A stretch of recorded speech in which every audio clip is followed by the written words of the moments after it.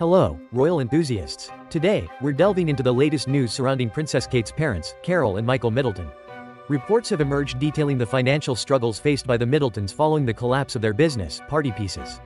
Join us as we explore the story behind Party Pieces and the challenges the Middletons are currently facing. Last year, Carole and Michael Middleton's business, Party Pieces, fell into administration, leaving creditors owed a substantial sum of $2.6 million. Party Pieces, founded by the Middletons in 1987, was a successful venture selling party paraphernalia. Following the collapse of Party Pieces, the Middletons found themselves unable to pay the $260,000 fees owed to the insolvency firm, Interpath Advisory, IA. Despite efforts by IA to recoup costs, including receiving fees of $51,437, it has been reported that the firm will not be able to cover the total incurred expenses. Show some love for the British royals by liking this video and subscribing to our channel for exclusive insights and updates.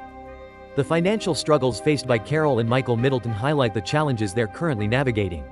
Party Pieces, once a thriving business that supported the education of their children, including Princess Kate, Pippa, and James, now stands as a symbol of financial hardship. Now, we want to hear from you. What are your thoughts on the Middleton family's financial struggles and the collapse of Party Pieces? Share your opinions in the comments below.